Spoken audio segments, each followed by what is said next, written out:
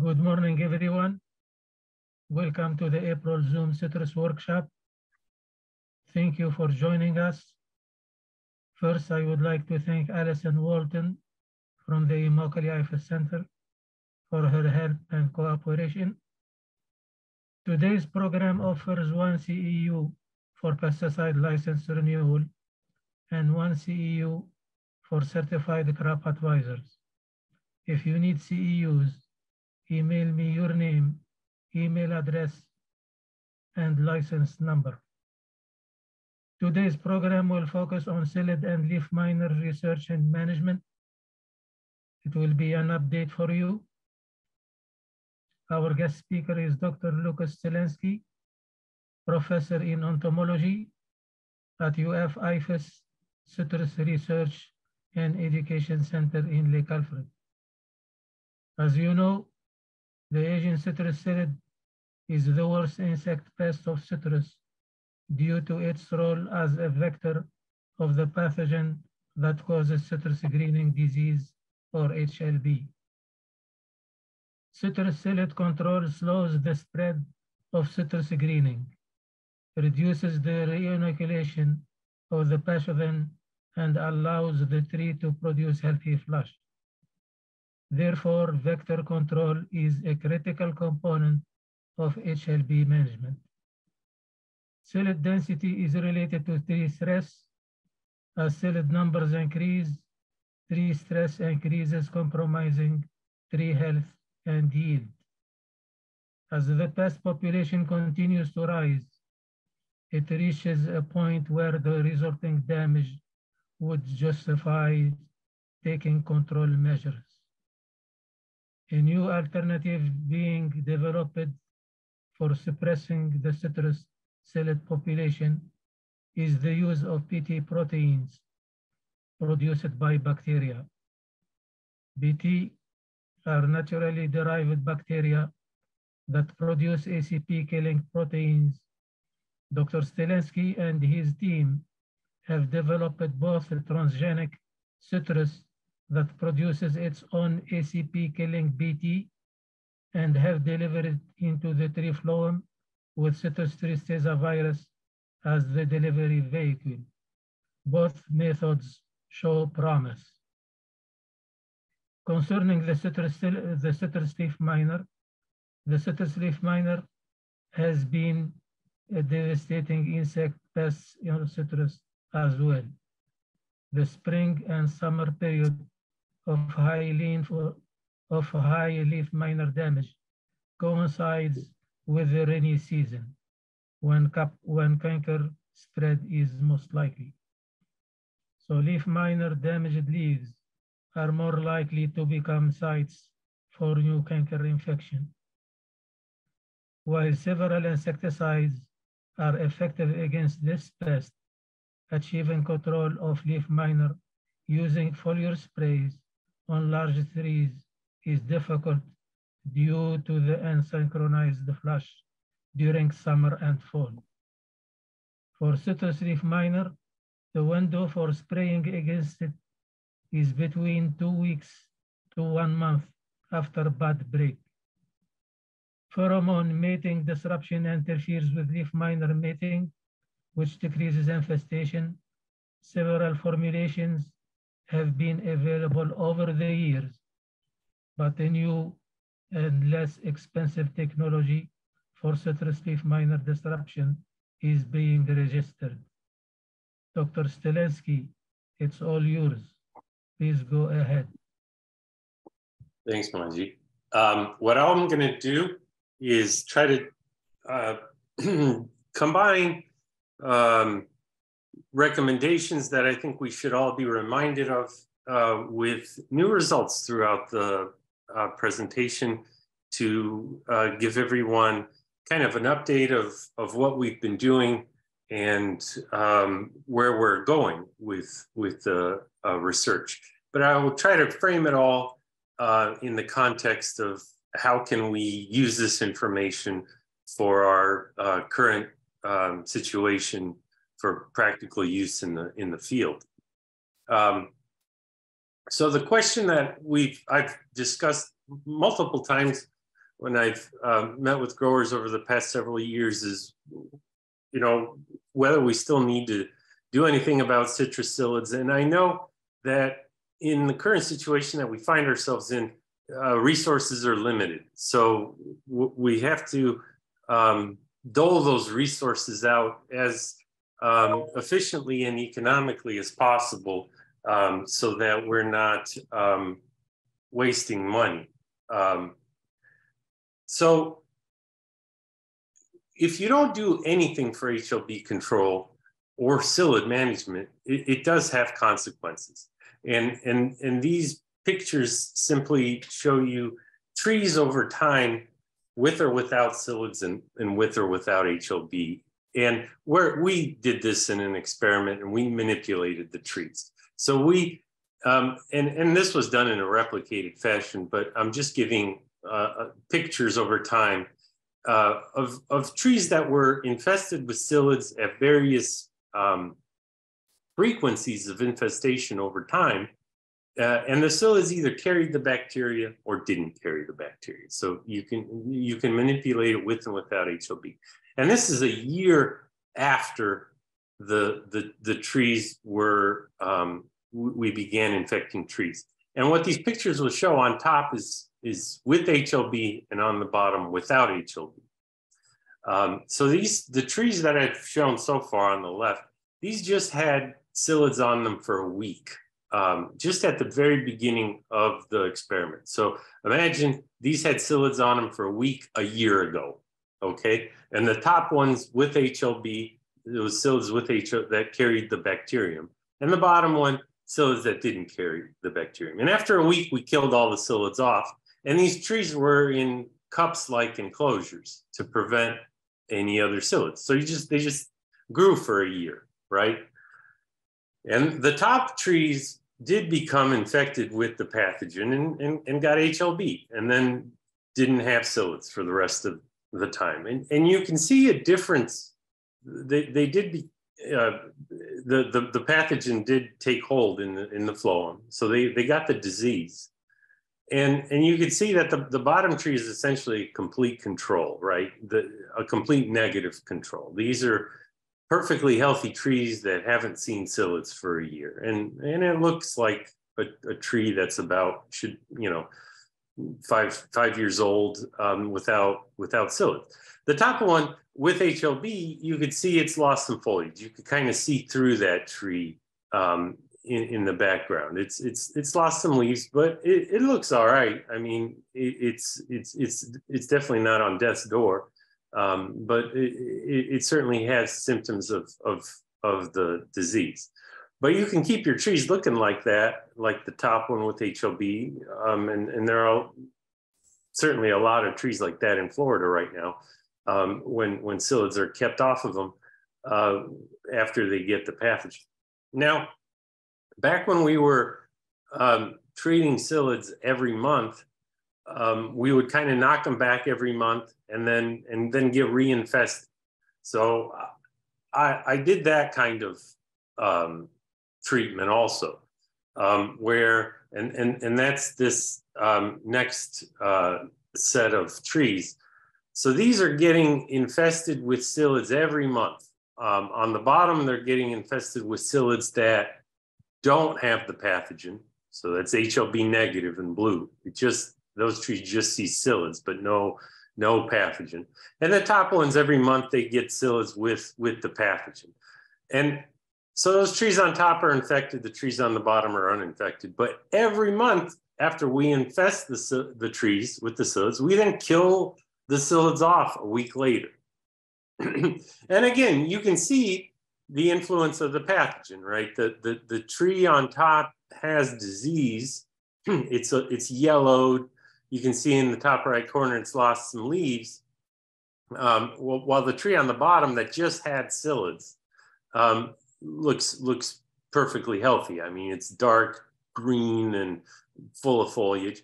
And again, that tree on top is kind of like what a lot of trees look like in Florida in the field, where psyllids are managed and the infection can't be prevented. The trees still get infected. And then on the very right-hand side is if we did absolutely nothing. On top, if we just infested trees for a year with psyllids that are infected. And on the bottom, it just shows if we infested trees for a year without infection, just psyllids, but no HLB. And you can see in both cases, the psyllids hammer the trees. They absolutely decrease the health. You see those trees have dropped a lot of foliage. But the one on top with the pathogen and the psyllid, it really looks horrible. I mean, that one's on death's door. So this is essentially if you just kind of, in a controlled setting, measured the effects of the psyllid and the pathogen either together or tried to parse them out of what these two forces, the insect itself and then the insect plus the pathogen, do to the tree. And the reason I show these pictures in this slide is just to reiterate that psyllid management that we do is providing some benefit. I mean, it's certainly not going it's not completely money out the window. It's providing some health benefit to those trees, and it's providing a health benefit even if the trees are infected with the pathogen, right? So that in the top row in the center, that's a tree that's had HLB for a year, but those and had psyllids on it every month for a year. But every month those psyllids are taken off, compared to the right-hand side. If you didn't take off those psyllids, that those trees would be pushed over their physiological capabilities. And when you keep the psyllids off, that tree is able to defend itself against the pathogen. So again, managing the psyllids does something. It even if you have pathogen, it's providing some health benefit. But we don't have to necessarily spray every month. We don't have to be on this calendar. And what I've been suggesting over the past few years, really following along with what Dr. Phil Stansley had been working on prior to his passing, was to implement a threshold based on monitoring to guide your spray decisions. So, and so what this is spraying for psyllids when there's actually a need. However, this method of spraying is a hybrid, because it's not exactly all based on monitoring. There are certain sprays that we have to do, and I'll just remind everyone, that are kind of basic. If you're going to do, if you only have the funds to spray once or twice for psyllids every year, that should be done, as we've been saying now for years, during the dormant season. And in our data suggests that you should even pull it back, even not just during the dormant season, just any time, but at bud break, before the new flush is present, really just as those flush are beginning to bud. That's the best time to knock down the psyllid populations before they start reproducing on the flush. And in some cases, that one spray during the bud break will get you through all the way, or could get you through all the way until bloom. However, it's important to look at the new flush when they start to develop from those buds. And if those new flush are infested, if that bud break spray didn't do it, didn't knock down the populations, if your new flush are just loaded, even though you put out that bud break spray, it might be important to put on a second dormant season application, spraying the visible flush if and when the psyllids do reappear. Now, if they don't, then I would suggest holding off. But if your new flush are covered, even though you applied that bud break spray, then it would be useful to spray again on the visible flush. And that's when the threshold comes in. Now you can monitor with tap sampling and you can set a threshold, and a conservative threshold is a fraction of a psyllids per tap, and that fraction is about 0.2 psyllids. And the way you measure that fraction is you tap sample 10 trees in your block. So you go up to 10 branches in 10 trees, you tap those 3 times, and on your sheet below the branch that you're tapping, you count all the psyllids that land. And hopefully there's not a lot of psyllids landing. And then from those 10, you take an average. And if that average is greater than 0.2, which is a fraction of a psyllid, it's less than 1 psyllid, then you've reached your threshold and it's time to spray. And so first of all, those dormant season applications should give you 60 plus days of low psyllid populations, and it should get you through the bloom. And then that's when you start doing this tap sampling. And when you reach your threshold, you know it's time to spray.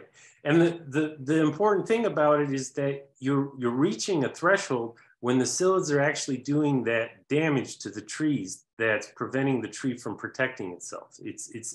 What the psyllid feeding does is that it affects the tree's immune response. The trees have a natural defense system. They have an immune response against pathogens like HLB.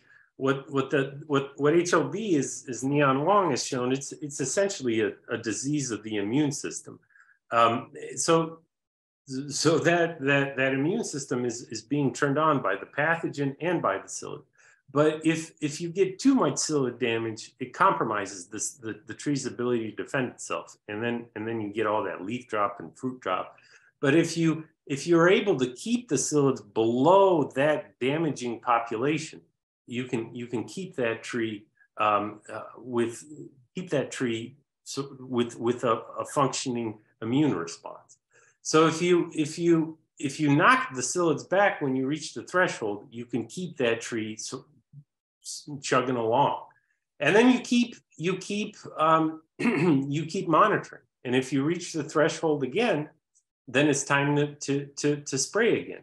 And what this does is it takes you off a calendar-based approach, and it allows you to treat the tree when the tree needs to be treated, when the psyllid populations are getting higher. And you might find that some of these sprays are closer together, and it's just during the natural time when the psyllid populations are following the tree's phenology and increasing as the flush increases. Now, the area under the threshold when you're not spraying is hopefully when your biological control is having some impact. Now, the assumptions of this type of management system is that you're not trying to prevent HLB infection. Hopefully if you're putting on the IPCs, those are preventing infection. This type of management strategy will not prevent infection. But what we've shown is that in areas that are 100% infected, as long as you could keep psyllids below this threshold where they damage the tree's immune response, you can boost yield. So the assumption here is that by reducing the psyllid damage, you're improving tree health and boosting yield. All the while, you're decreasing input costs because you're getting off of a calendar-based approach that would have you spraying every month on this constant calendar cycle, which is very expensive, and it's non-sustainable. And what we found is we can reduce sprays this from the 12 that we had been applying 8 to 10 years ago down to about 5 or 6 sprays, and you get essentially the same result you would with a calendar-based application. So here's an example where we compared a calendar-based application where we're applying every month with with 3 different thresholds. We did that conservative threshold that I just told you about, 0.2 psyllids per tap. And then we tried to kind of ease off that threshold to see if we can handle greater psyllid population density. So we went to a 0.5 psyllid per tap threshold and all the way up to a 1 psyllid per tap threshold, where we're only spraying if on average we get 1 psyllid per tap. And as you increase the threshold, you're going to be spraying less. So that 0.2 psyllid per tap threshold, that conservative low threshold, triggers more sprays than 1 psyllid per tap. And what these data are showing is over time, these are the cumulative number of psyllids that we counted in the plots. And if you look at the data this way, really we didn't see a significant difference in psyllid populations, whether we were doing the lowest, most conservative threshold or spraying every month. The psyllid populations were similar. But when we looked at things like spiders, we found that spider density increased in some of these threshold plots. So it did seem that we were getting, by reducing the insecticide input, we were allowing some of these beneficial insects to kind of come back and start to appear in our groves, which we think might be contributing to the overall lack of difference between the insecticide inputs, the threshold and the calendar sprays, because maybe we're getting some benefit of these biological controls by using less insecticide input. Then when we looked at the fruit counts per tree in this particular study, we didn't see an effect of the insecticide treatment. So by reducing the number of sprays, by putting in the threshold, it didn't have a negative impact on the overall yield compared to spraying every month. And then when we did the calculations, you can see this is on the left-hand side was the management approach, the calendar, and then the 3 thresholds ranging from the 0.2 psyllids per tap all the way to the 1 psyllid per tap. You can see when the higher the threshold, the fewer the sprays. So with 1 psyllid per tap, that triggered only 3 sprays in this particular experiment. And then all these blocks also got 2 dormant season applications. So on top of the 2 dormant season applications, the 1 psyllid per tap threshold got only 3 additional sprays. The half a psyllid per threshold only got 4 additional sprays. And the 0.2 psyllid per threshold, the very conservative threshold in this particular experiment, only saved 1 spray over the calendar. But you can see the yield loss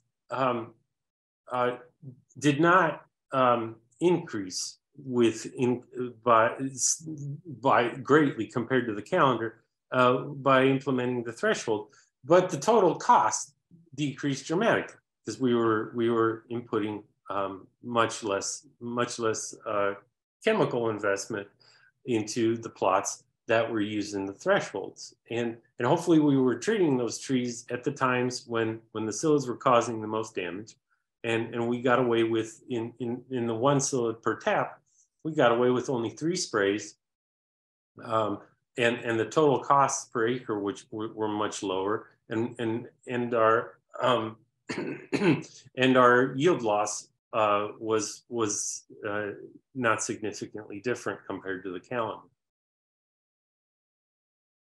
Now, what I'm hoping that we can achieve is by decreasing the insecticide inputs, by spraying at the most important times of the year, we can save that money to invest then into these oxytetracycline treatments that are becoming more popular.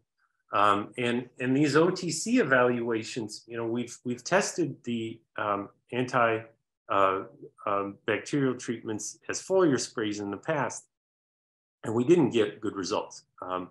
In the one test that I was part of that we published, the foliar sprays, it just didn't work. You couldn't get enough of the antibiotic into the tree with the foliar sprays. I mean, they had some effect. They had some measurable effects that you knew it was there, but it wasn't worth the cost. But our preliminary or early evaluations with the trunk injected OTCs are night and day difference. I mean, this seems to be working, unlike the foliar applications. At least it's having a much greater effect. So these are, I'll show you some data from preliminary evaluations. Now here, there was a test that we did in Hamlin Sweet Orange, and you can see there are 5 treatments here. And these first 3 treatments are kind of less important to my story, but these are antimicrobials that we were testing as comparisons to the oxytetracycline, which is an antibiotic. So we were trying to do these other antimicrobial treatments that aren't antibiotics, just to get something that would be more consumer friendly, because you may have heard in the news, and sometimes just treating with antibiotics has can have well, public opinion can be negative. So that was the purpose of trying some of these others compared to an insecticide only. And the bottom line is really the OTC, the oxytetracycline, was the only one that worked, but it really seems to work. So the first thing we did is we treated trees. You could see the size of the trees. We treated plots of trees with each of these treatments, and our complete negative control is just insecticides, which is, you know, because in these blocks we couldn't have completely negative controls. And then we caged psyllids a month after application on these trees and looked at what psyllids would acquire from those trees, right? So so we measured the bacteria in the psyllids. We caged psyllids from a colony in the laboratory that didn't have the pathogen and that were negative. And then after caging them on the trees for a week, we collected those psyllids and then measured what was inside the psyllids. And you can see from all our antimicrobial alternatives, all the psyllids came back positive from those field trees. Our insecticide only, which is the complete negative control, had the most of the sea loss bacterium in them. But on those trees that we treated with the Fireline OTC, in this case, it was a Fireline treatment, that was trunk injected, and this was an experimental type treatment. We really decreased the bacteria that the psyllids were able to acquire. So we had a pretty big effect. I mean, this was pretty surprising to me. Then what we did also is we'd cage adults on these treated trees in the field, and then pull them off those trees and put those psyllids on seedling trees that were uninfected and look at the plant infection rate. And what we found was when look at the insecticide only, at the end of the experiment, 100% of the psyllids that we pulled off of the trees in the field that were treated with insecticide only, 100% of the trees that were exposed to psyllids that were taken off those trees became infected. Whereas none of the psyllids that were pulled off the OTC treated trees in the field by trunk injection, none of those psyllids infected other trees. which was spectacular. Well, it was, for me, it was kind of an eye-opening result. Now, we also measured bacterial titers in the trees that had been subjected to the various treatments, these other antimicrobials compared to the oxytet with the insecticide only. And you can see the insecticide only is in white. So this is the day 0. This is the relative abundance of the pathogen DNA in those trees. And then 2 days later, 7 days later, 30 days later, 60 days later, and 90 days later. And by 60 and 90 days, it didn't come out statistically significant because of the variation in bacterial titer. So you could take these results with a grain of salt. But it was meaningful to me that you could see that with the oxytet, that bar is reduced compared to the insecticide only. And it's really the only bar at 60 and 90 days that's really showing me a consistent trend of reduction. This was a small plot experiment. The replication was rather low, and we're doing this on much larger scale. But it was kind of showing me that this oxytet, by trunk injection, was doing something, and it was doing something a lot more than I've ever seen with foliar sprays. So we're taking this to the field in a much bigger way this season. We're evaluating both the remedium and rectify OTC treatments, where we're looking at a rate study between 5,500 to 11,000 parts per million. We're doing this in Valencia and Hamlin, and we're measuring bacterial titer, psyllid acquisition, and tree health. And this is going to be a 2-year study. And like I said, this is all just getting underway now. The treatments are being applied or have been applied, and really the first month's data counts are going to be done in early May. So, but I'm pretty excited about this because based on those data that I just showed you, those are pretty much the most impressive that I've seen so far with the trunk injection compared to the type of foliar spray data that we've seen to date. So another thing that we've been pursuing is to try to make the host, the tree host, a lethal sink. So the current management of psyllids is really expensive, and there have been issues with insecticide resistance. So we've been trying to see if we can manipulate the tree for increased self-defense. And one way to do this is to get a BT toxin into the tree. Now, you might have heard of BTs. This is Bacillus thuringiensis. This is a naturally occurring bacterium. And this bacterium just happens to produce a protein that kills insects. And this was kind of found years ago. And somebody found this property of this bacterium, just kind of occurs in the soil. And this naturally occurring protein kills insects. And it kills insects very specifically. So certain bacterial species will only kill a very small subset of insects, and it doesn't kill vertebrates. It has no effect on vertebrates. So it's a very specific to insects insecticide, and even within insects, it's not broad spectrum. So these proteins typically kill Lepidoptera like moths and beetles. So in agriculture, this thing has most of its use in like cotton and corn, and it mostly is used against those boring moths that bore in the corn and various beetles that attack cotton.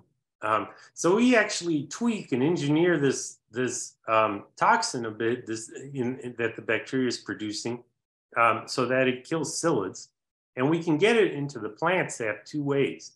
We can either engineer a plant virus, CTV, that can infect the plant phloem, and then when the psyllid feeds on the plant phloem, the virus is replicating.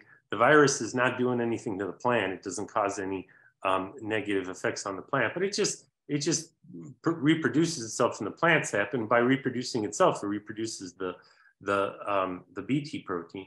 Or secondly, we can just create a genetically engineered plant that systemically produces the protein in its phloem. And then when the psyllid lands on these plants, it feeds on it and it dies.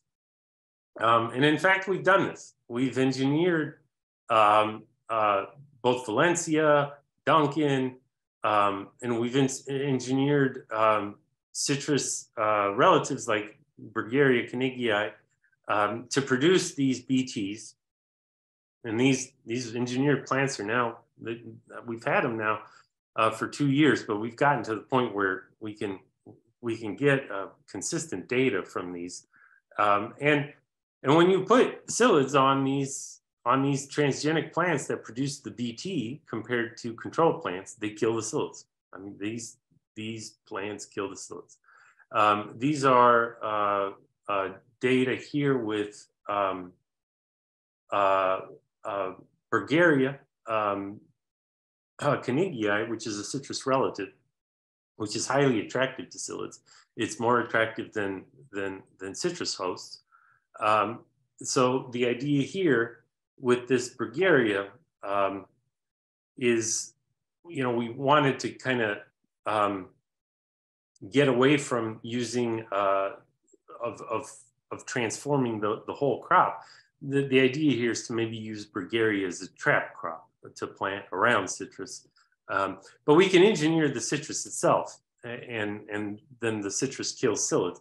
And you can see the way it kills psyllids is these Bt proteins create holes in the psyllid gut. So if we pull psyllids off the control plants, and on the left-hand side, this wild type, this is a cross-section of a normal psyllid gut. So you can see it. This is the lumen inside the inside of the gut, and this is the gut wall, just a cross-section. And if you look at the same gut off of a psyllid that was pulled off one of these transgenic plants, it's got all these pock marks, kind of holes in it, and that's what the bacteria does. It just kind of dissolves the psyllid's gut and kills the psyllid.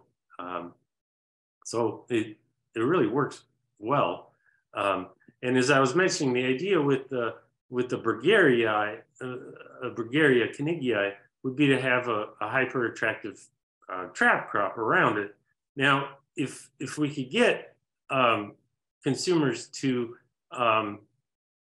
accept the transgenic plant, these would work. It would work best. I mean, you can have essentially a whole crop of these trees that would be killing psyllids.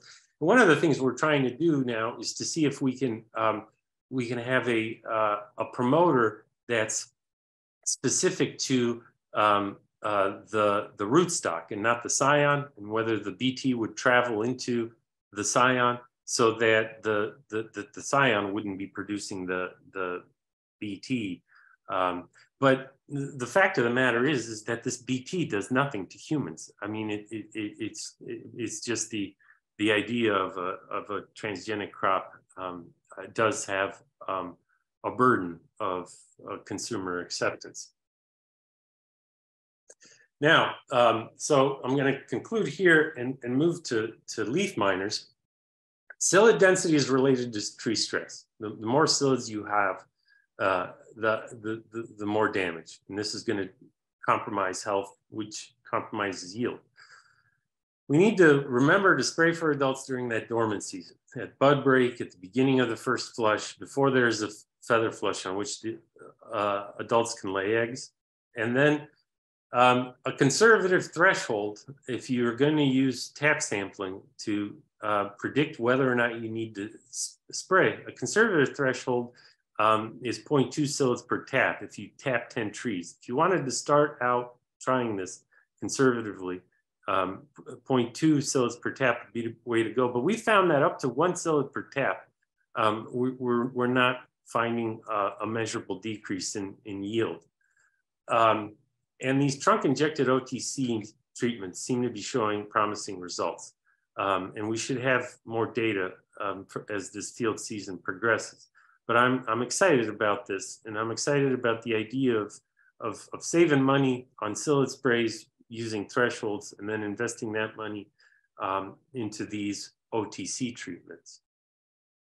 Now, citrus leaf miner is another one, and depending on what your what your purpose is, fresh fruit versus processed fruit, it might be a bigger headache in some cases than the citrus leaf miner. Of course, it can hamper growth, and oftentimes these wounds caused by the citrus leaf miner are associated with canker lesions. Essentially, these are open wounds that the leaf miner causes when it's feeding, and that saliva that the larva produces while it's feeding prevents the leaf from healing up, and it widens the window of opportunity for canker to then come in there and infest those wounds caused by the leaf miner. And when you decrease the number of leaf miner mines, you can show a measurable decrease in canker. Now there's quite a bit of a toolbox for management of leaf miner in terms of the chemicals that are effective, and some of these chemicals will have multi-species effectiveness. So you can use them for leaf miner and know that you're getting psyllid protection. Alternatively, if your management program revolves around Asian citrus psyllid, you might want to choose the ones that will also have an effect on CLM. There's really only a couple, like Intrepid, for example.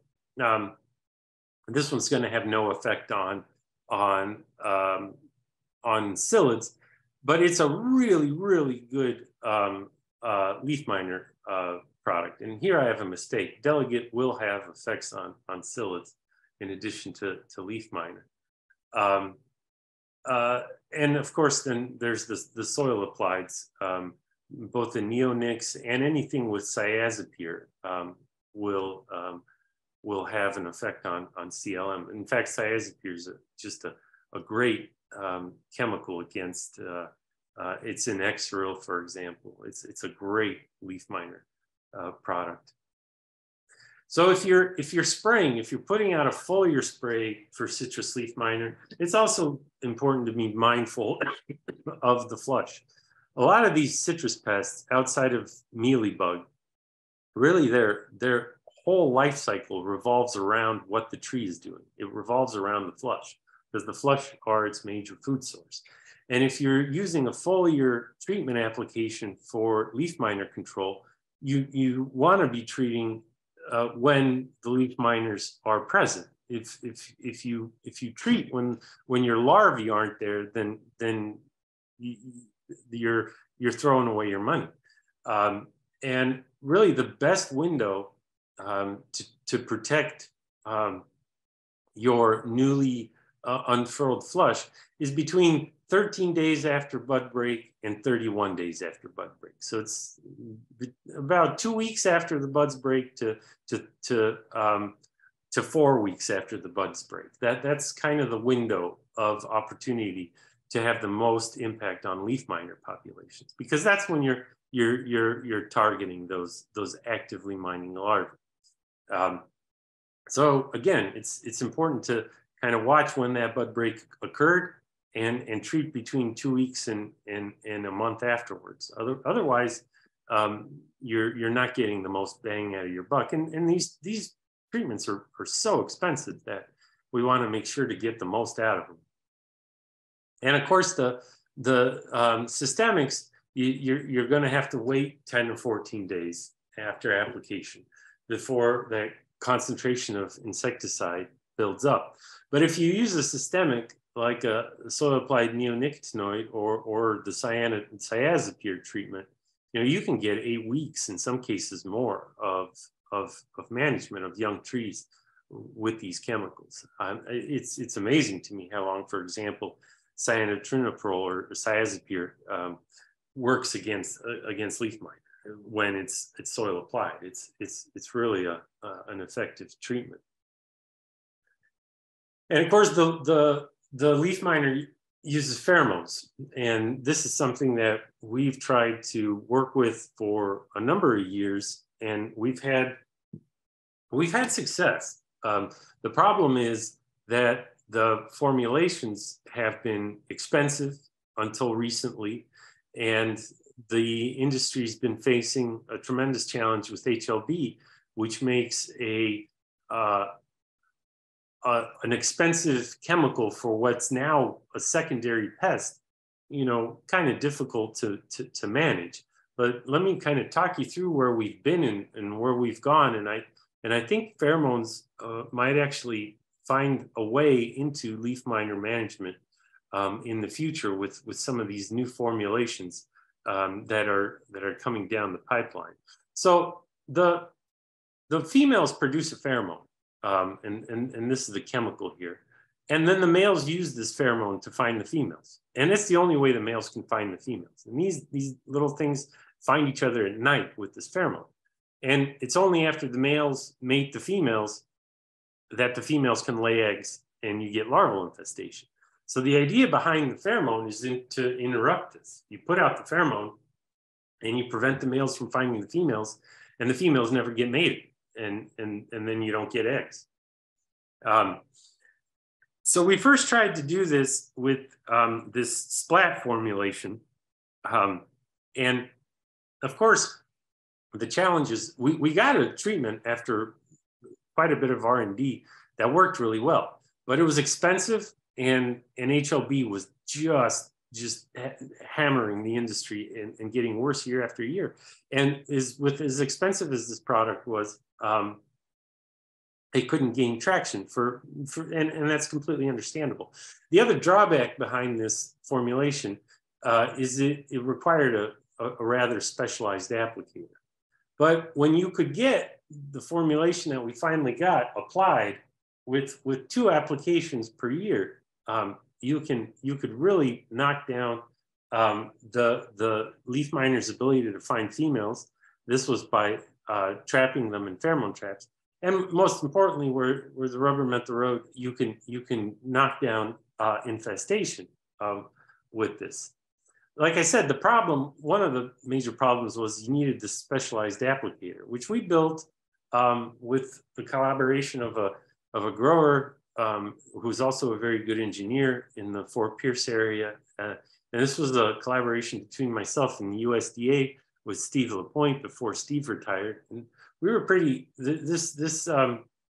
this machine was just attached to a tractor with a 3-point hitch. And you essentially just pumped this waxy material in this box with gravity, and then it was pumped into these blowers, and these blowers fanned the product onto the trees, and this was all precision controlled.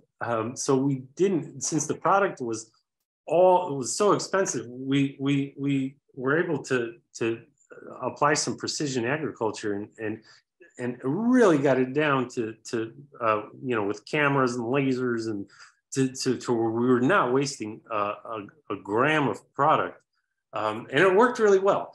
Now then the challenge came is we were trying to get a second applicator. We had only one applicator, so try to hunt down one applicator for an entire state. So it became too much of a challenge.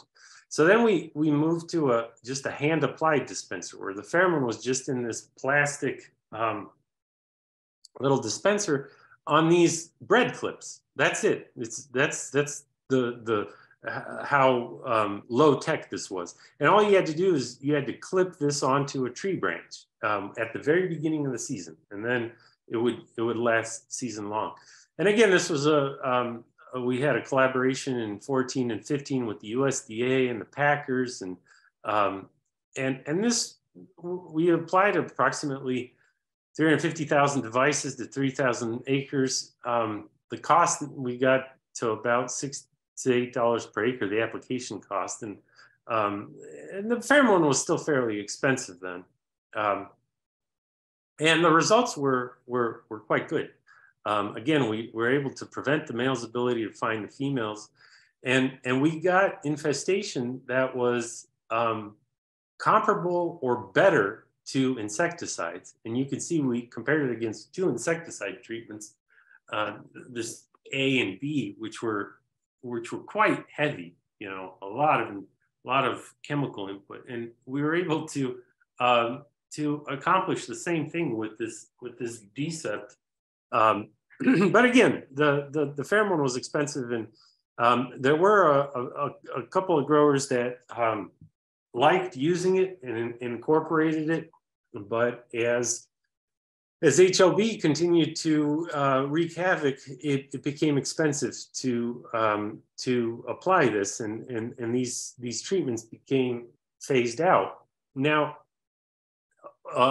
during this time, the cost of the pheromone synthesis went way down, and a much larger company called Pacific Biocontrol contacted me 2 years ago, and they're able to get the pheromone cost way down.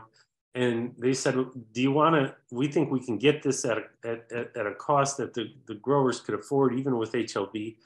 But the challenge still is the application, right? We had the challenge with that splat or hand application. So what I've been playing with are these aerosol units. This is what it looks like in a tree.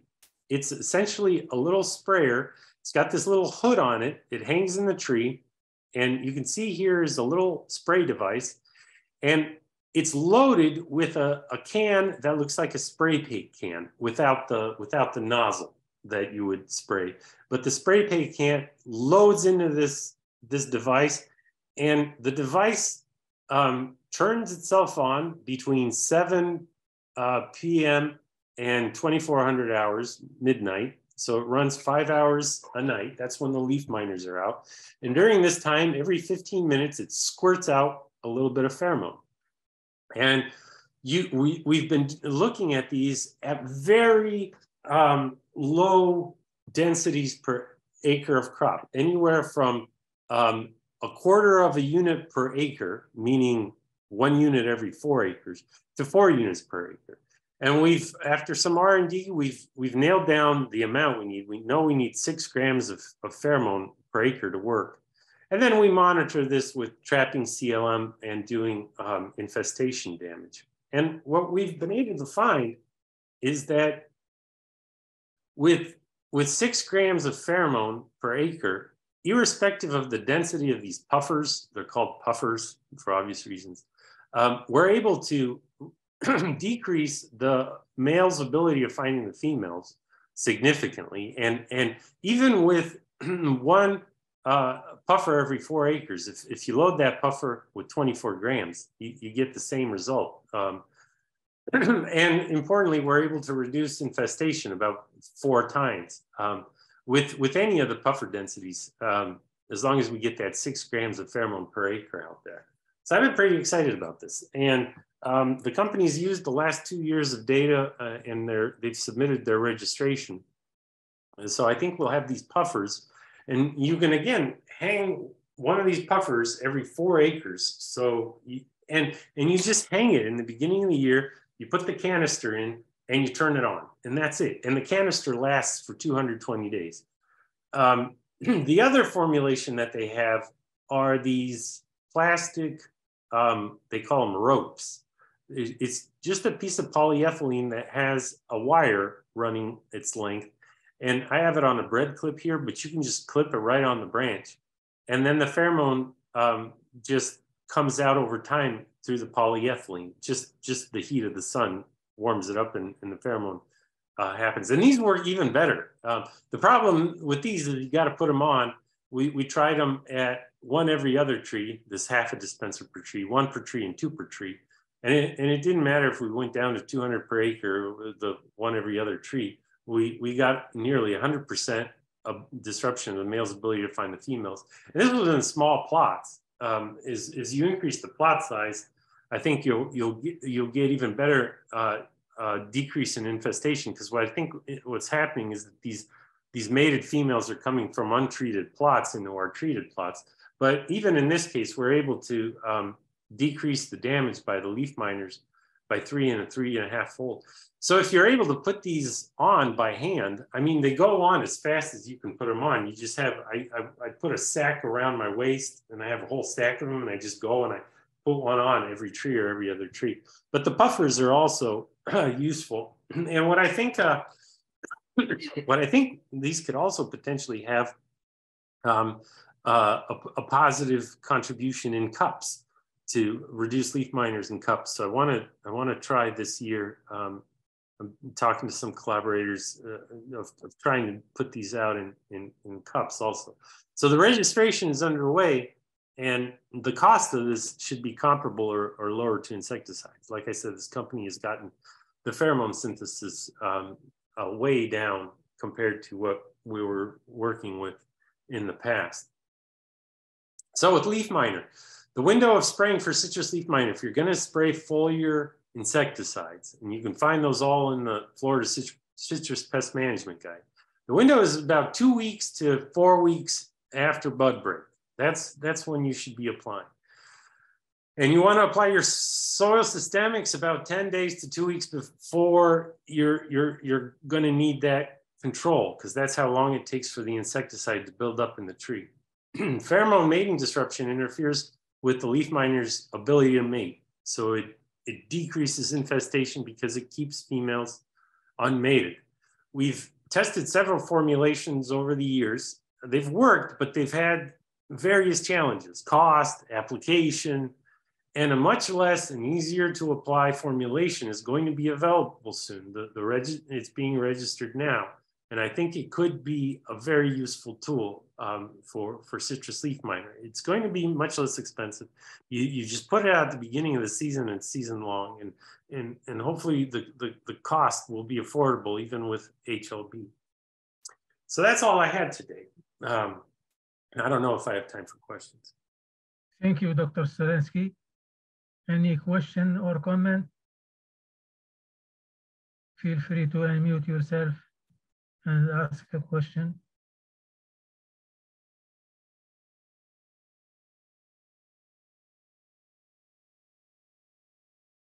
Well, I'm around always too. If you ever want to give me a call or an email. Any pheromone work on Psyllids? Well, there has been an academic debate on whether the psyllid even has a pheromone, and there have been some people. It does produce something that seems to be attractive at short range, but this insect is visually oriented. It's an insect that uses vision to find its host, and it's really dominated by that host.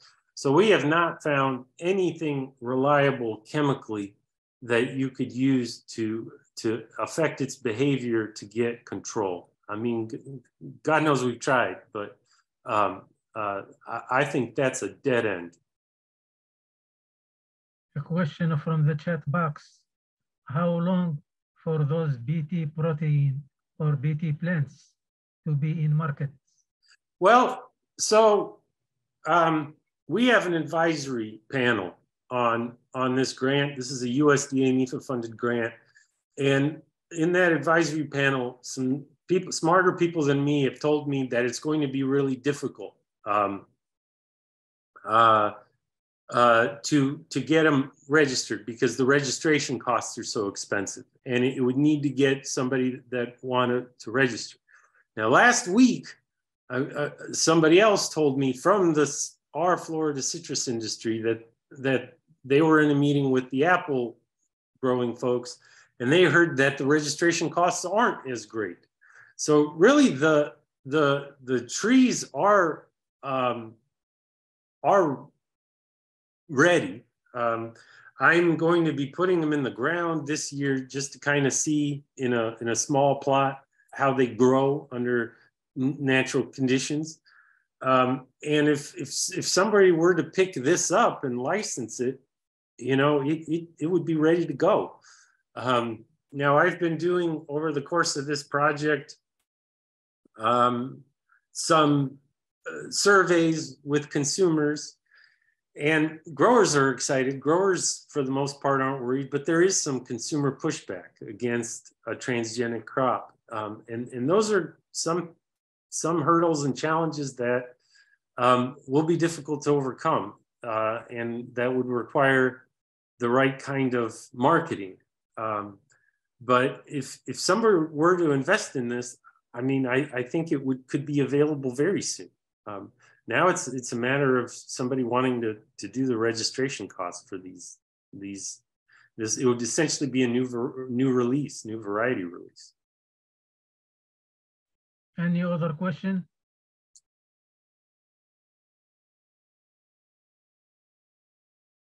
It's quiet. Thank you again, Dr. Stelinski. Absolutely, anytime. Thank you, Alison. You're so welcome. Thank you all for your participation. Again, if you are interested in CEUs, please send me an email and include your name, your email address, and license number. Thank you all for joining us, and see you next time. Thank you.